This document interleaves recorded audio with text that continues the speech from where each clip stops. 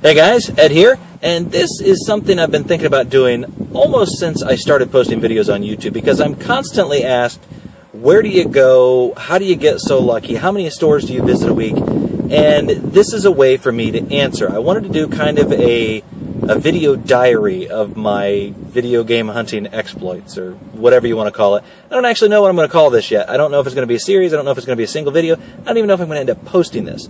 Here you go. Let's see if I find anything in this trip. We're in Akron, Ohio, and I'm actually at a Goodwill. And the Goodwill has, if you can see it there, the Goodwill outlet attached. So this is kind of a twofer. Gonna go in, see what I find, and share whatever I find or don't with you. Here we go. I'm gonna hit the outlet store first, which is sort of attached to the side of the building here. You feel like you're walking down some kind of scary alley. But yeah, just a little door in the side of the building. No sign that says outlet except on the front. So the first probably 15 times I came here, I had no idea there was actually an outlet on the back. Now generally if you're going to find something, it's either going to be in this case, which has nothing I'm interested in it, or this case. PS2 for 20 bucks at the outlet store? Yeah, I think I'll pass. Or up here on this wall, a couple of Xbox sports games. Nope, nothing in there. We're going to actually go and check out the proper Goodwill out front. See if we find anything there. Looks like some PSP games and movies. I don't know anything about PSP.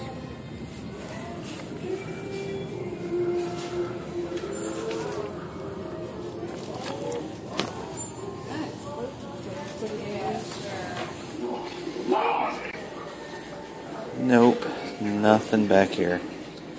Bunch of junk. And nothing, it looks like, here with the toys either. Oh well. On to the next time. This is one of the Goodwills in Cuyahoga Falls. I've actually found quite a bit of stuff here. Nothing recently. Actually, nothing within the last, year. Been a long time. It's always tricky to record in that one because it's not busy when I come through, and there are always 3 or 4 people working in it, and they tend to congregate right up front where I would look for games. So, yeah, didn't find anything in there anyway, so not a big deal not to record. On to the next few stops. There are 2 Goodwills and several other thrift stores in this particular town. I don't get to hit all of them. Oop, yeah, that would have been bad.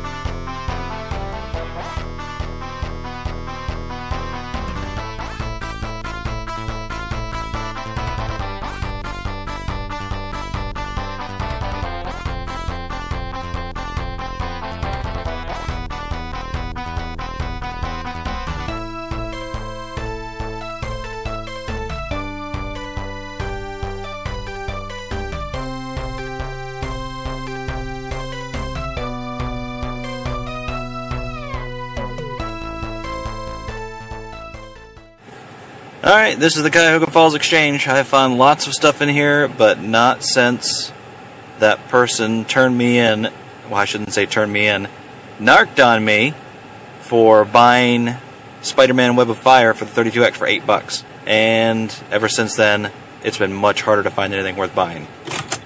I have this, the controller tree. Every once in a while you find something really cool on here.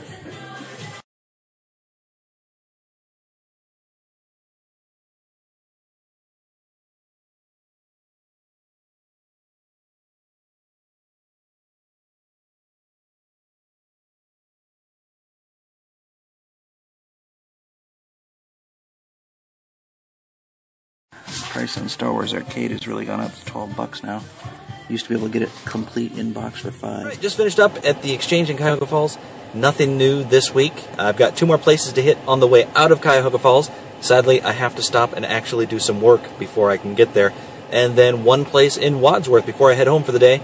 And so far, nothing. Hopefully we find something in one of the next 3 stores. Otherwise, today is a complete bust. This is the other Cuyahoga Falls Goodwill. I don't believe I've ever found anything worthwhile here. Found a couple of laser discs, that was about it. No games. They're usually pretty good about picking them out of here.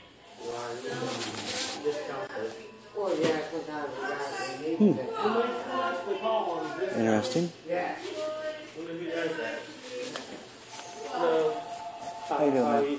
Good, how are you? That's a big receiver. Yeah, it is. Are you looking for one? I don't know, might be. A lot of plug-ins. You just put that out today. Alright, we got a fairly talkative employee in there, so it got cut a little bit short. But I did end up buying the receiver. The reason I got that is because it actually matches one of my Laserdisc players. It's got the wood grain sides, it's a Pioneer Elite, and it has the AC3 audio decoder built into it. So I don't have to worry about getting that separately now. This is the Village Discount Outlet.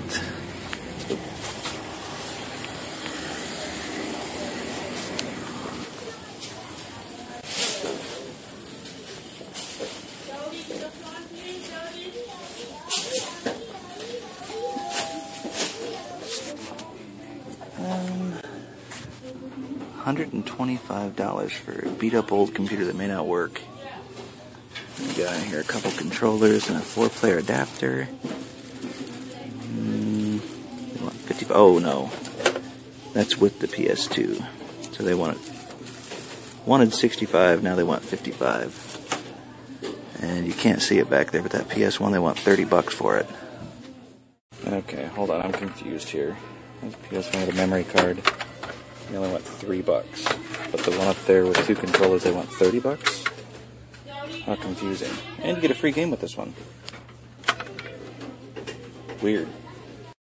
Look so far today, and I don't hold out much hope for this place. This is Wadsworth Goodwill, and I haven't found anything video game related here for quite some time, so keep your fingers crossed that this one works out. Alright, we got in here Wii U headset, DVDs, Wii U, PS3, Xbox 360, and PS2 games.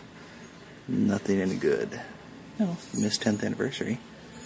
And over here, a bunch of Xbox 360, PS2 sports games,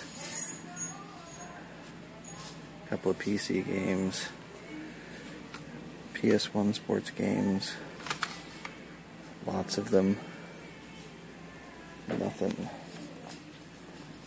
Videotapes, nothing but audio CDs, DVDs. Let's see what's in the back. Got a jug full of magic.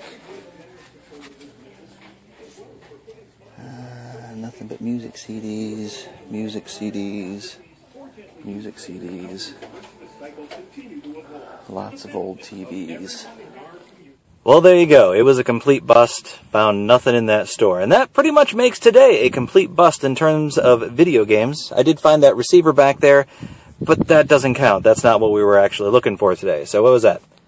2, 3, 4, 5, 7 stops. I did skip by 4 places that I could have stopped. I drove right by them, and that was just because I didn't have enough time today. Unfortunately, nothing this time. Will there be something in the next video? I don't know. Maybe. There you go. Let me know if you like this video. If you don't, I won't do any more. If you do, I might do some more. I don't know. It depends on how bad the editing is. You may never see this. Thanks for watching.